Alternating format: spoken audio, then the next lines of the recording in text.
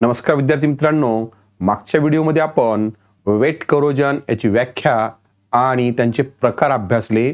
आज आपण wait corrosion किंवा इलेक्ट्रोकेमिकल करोजन किंवा ज्याला आपण इमर्स्ड करोजन म्हणतो याची मेकॅनिझम किंवा त्यांची यंत्रणा कशी चालते हे आपण अभ्यासू। लक्षात तर आपल्याला माहिती आहे वेट करोजन म्हणजे काय।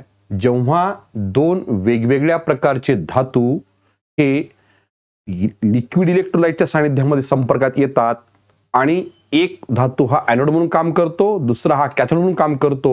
एनोड हा एनोडवर करोजन घडून येतो, अशा करोजनला आपण वेट करोजन म्हणतो। किंवा एखादा धातू वेगवेगळ्या संहती असलेल्या द्रावणासोबत संपर्कात येतो आणि त्यांचं करोजन होतं, याला आपण वेट करोजन म्हणतो। म्हणजे वेट करोजन आपण दोन प्रकार अभ्यासले, गॅल्व्हॅनिक सेल आणि कॉन्सन्ट्रेशन सेल।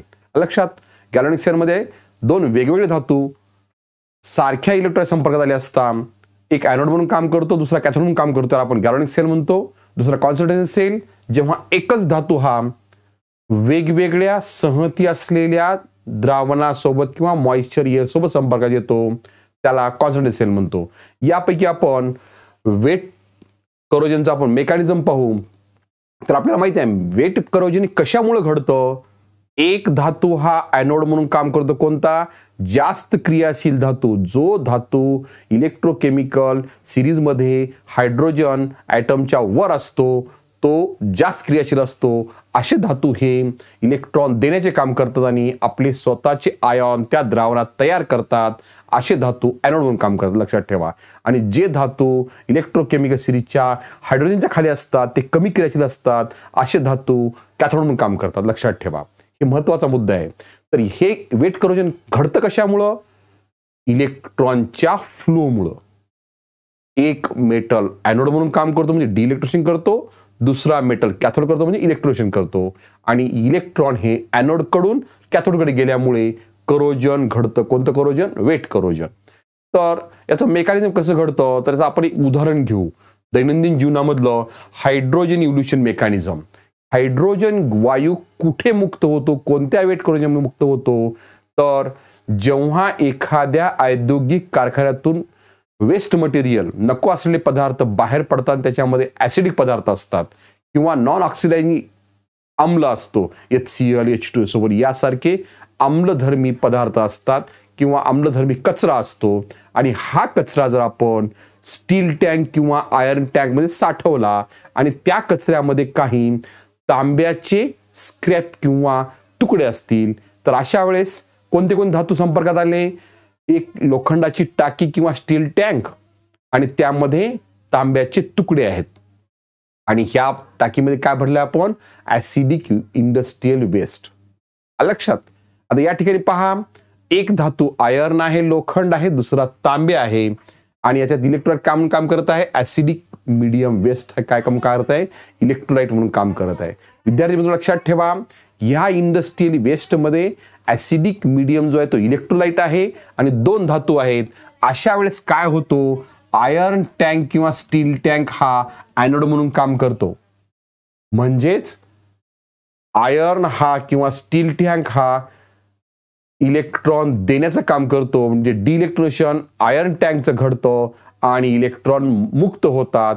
ते मुक्त झालेले इलेक्ट्रॉन हे तांब्याचा आणि यात लोखंडाच्या टाकीचा संपर्क आलेला असतो तुकड्यांचा, तर ते इलेक्ट्रॉन ह्या लोखंडाकडून तांब्याकडे जातात आणि तांबे हे इलेक्ट्रॉन घेण्याचं काम करतात। यामध्ये ऍसिडिक मीडियम काय आहे? इलेक्ट्रोलाइट आहे। त्या जे ऍसिडिक मीडियम असतात किंवा ऍसिड असतं त्यातले हायड्रोजन आयन मुक्त होतात। ते हायड्रोजन आयन या कॉपर धातूजवळ इलेक्ट्रॉन घेऊन हायड्रोजन मुक्त करतात। म्हणजे काय झालं?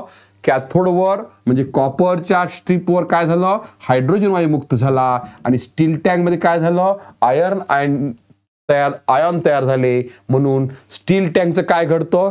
करोजन, कारण एनोड हा करोजन करतो, कॅथोड करोजन होत नाही। लक्षात अशा पद्धतीने या ठिकाणी मेकॅनिझम घडत असतं। लक्षात हे आपण इंग्रजीमध्ये पाहू। In previous video you had studied the definitions and types of wet corrosion or electrochemical corrosion or immersed corrosion. You know the definitions of wet corrosion. Whenever metals is contact with a liquid electrolyte, it means that corrosion takes place in solid and liquid. In between solid and liquid, such type of corrosion is called as the wet corrosion. They are classified into two types: galvanic cell and concentration cell. What is by galvanic cell? When two different types of metals are contact with same electrolyte conducting medium, then one metal undergoes the corrosion, they are acts as an anode, and other metal acts as a cathode. Such cell is called as the galvanic cell. Second cell is the concentration cell. What is by concentration cell? Whenever the only one metals are contact with different concentration of conducting medium or electrolyte and acts as a, one is the anode, another is the cathode.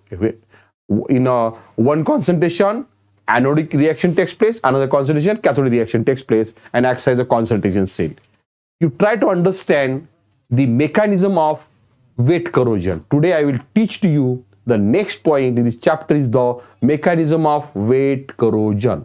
You remember one important point, why the wet corrosion takes place?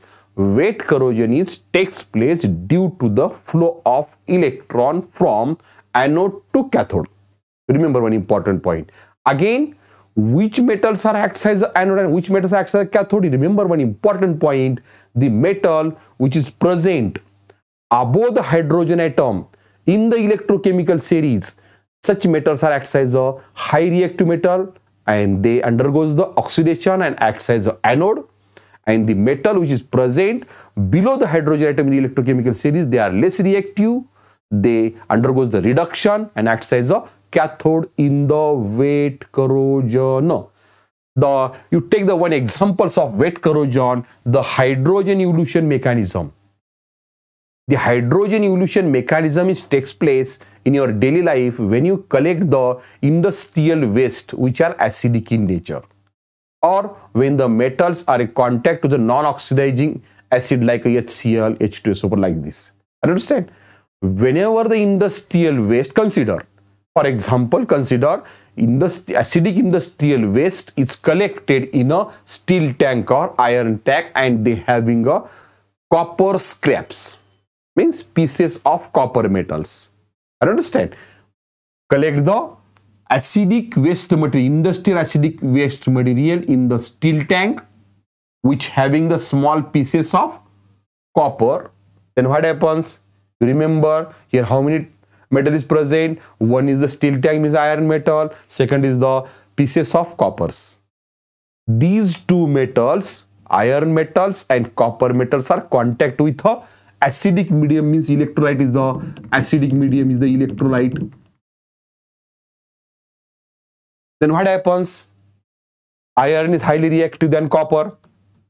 Therefore, iron undergoes the oxidations. Means the iron or steel metals is acts as an anode. At anode, what happens? Iron lose the electron and to form iron ions, ferrous ions. This is called as the oxidation reaction. Deelectronation are called oxidation. Iron lose the electron and these loose electrons is migrate or flow towards the copper. When the copper and metals are in contact to each other, then the electrons flow from iron to copper, and at the copper what happens? The waste material is acidic in nature, therefore the acidic waste material lose the hydrogen ion. This hydrogen ion which is loses from the acidic medium, that hydrogen ion accept the electron which is liberated on the iron metals and to liberate the hydrogen gas at the cathode. It means that electronation takes place at a cathode. The reaction called as the reduction reaction. What is by reduction reaction? The reaction in which the electron is accept. The reaction called as the reduction reaction. At a cathode, reduction reaction takes place and liberate the hydrogen gas. What is the net reactions? Net cell reaction is the iron metal undergoes the oxidation and to form a ferrous ion, and hydrogen ion which is loses from the acidic electrolyte and it form a ferrous ion, and hydrogen gas is liberated at a cathode. It means that the iron lose the ferrous ion, therefore corrosion takes place at the anode. Means iron metals are corroded. Corrosion takes place on the surface of the iron metal because oxidation takes place on the iron metals. But copper do not undergoes the corrosion because reduction takes place. And remember, in the hydrogen evolution mechanism, the area of anode is very large and cathodic area is very small, because pieces of copper is present in the industrial waste. They are collected in the steel tank. It means that which is area is more? Anodic area is more whenever the hydrogen gas is liberated, and cathodic area is very less. I understand up to this point. It means that wet corrosion takes place due to the flow of electron. This is the net reactions of the wet corrosion. It is also called as the immersed corrosion, or it is also called as the electrochemical corrosion. It means that such type of reactions are takes place in the wet corrosion. I understand this. Which type of question may be asked on this point, they will be given below the video in the description box. Thank you.